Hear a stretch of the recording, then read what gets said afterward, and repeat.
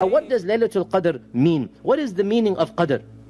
There are 4 meanings given in the classical books, and all of them are valid. All of them are valid. The first meaning of Laylatul Qadr, Qadr here means, the first meaning is significance, Qadr.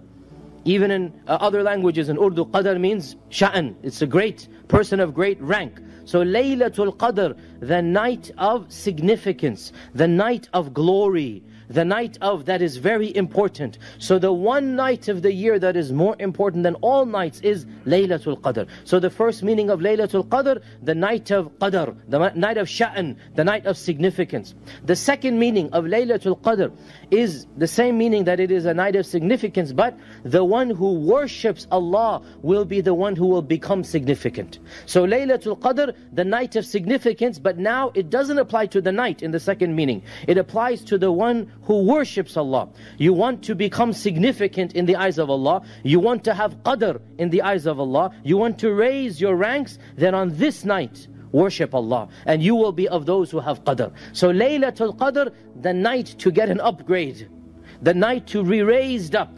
This is Laylatul Qadr.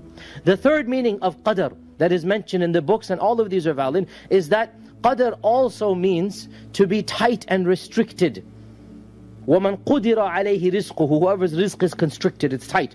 So Laylatul Qadr, the night of tightness or constriction. Why is Laylatul Qadr called the night of tightness or restriction? Because the quantity of angels that come down on that one night makes the entire horizons packed with the angels. There's no space for them. There's no space for the angels. So it is called Laylatul Qadr. And of course Allah Azza wa Jal mentions تَنَزِّلُ الْمَلَائِكَةُ وَالرُّوحُ فِيهَا. All of the angels come down. Or we shouldn't say all, because some angels do not, but a lot of the angels, they come down. And Jibreel himself. And Jibreel himself comes down. And this is a very significant point, because Jibreel is the greatest of all angels. Like our Prophet ﷺ is the greatest of prophets, Jibreel is the greatest of angels. And Jibreel no longer visits this earth because there are no more prophets. But there's one night that he comes down. There's one night that he comes down, and that is the night of Qadr.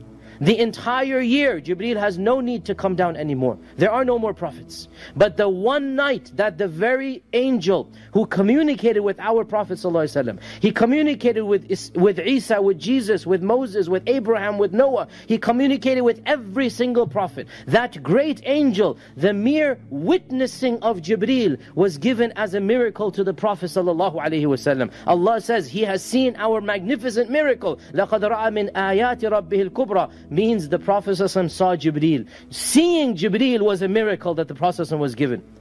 That angel is coming to earth on the night of Qadr. What a magnificent night. And the whole horizons are packed with angels. تَنَزَّلُ الْمَلَائِكَةُ وَالرُّوحُ فِيهَا بِإِذْنِ رَبِّهِمْ مِنْ كُلِّ أَمْرٍ سَلَامٌ هِيَ حَتَّى مَطْلَعِ الْفَجْرِ. The whole night the angels are coming down. And so Laylatul Qadr, the night of no space, the night of jam-packed angels, that's what Qadr means. And then the fourth position or opinion of Qadr is the most commonly understood one, and this is the most obvious one as well, that Qadr here is the sixth pillar of Iman. We believe in Qadr, khayrihi wa sharrihi, predestination. Laylatul Qadr, the night of predestination. Why? Because on this particular night of Laylatul Qadr, Allah subhanahu wa ta'ala announces the Qadr to the angels. And so we want to be in the best state, hoping that our prayer and our dua will impact our Qadr.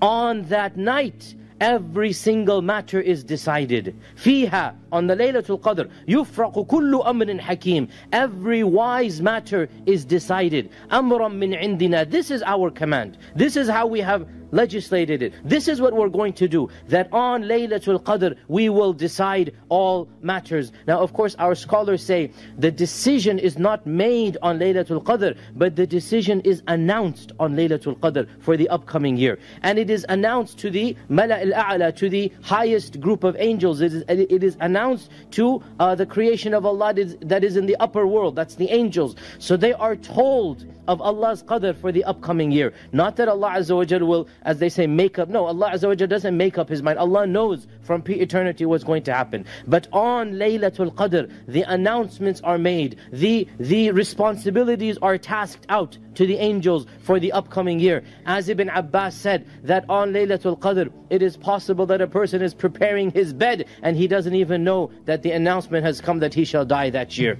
As Ibn Abbas said, it's possible he's preparing his bed, he doesn't even know. And on that day, Allah's decision will be announced that so-and-so will die. And he is oblivious because he's not worshipping Allah on that day. So the point is, because it is the time of announcement, we should engage in the worship of Allah subhanahu wa ta'ala. And this is the whole point, brothers and sisters, that dua affects qadr.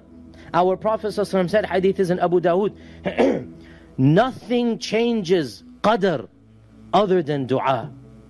Nothing changes qadr other than dua. Memorize this hadith. Nothing changes qadr other than dua. So when the qadr is announced, we want to be in dua. We want to be in sajda. We want to be in prayer because we want to have the best year that's going to come up. So we prayed to Allah on that night to give us the best of this world and the next. And that is why it is called Laylatul Qadr.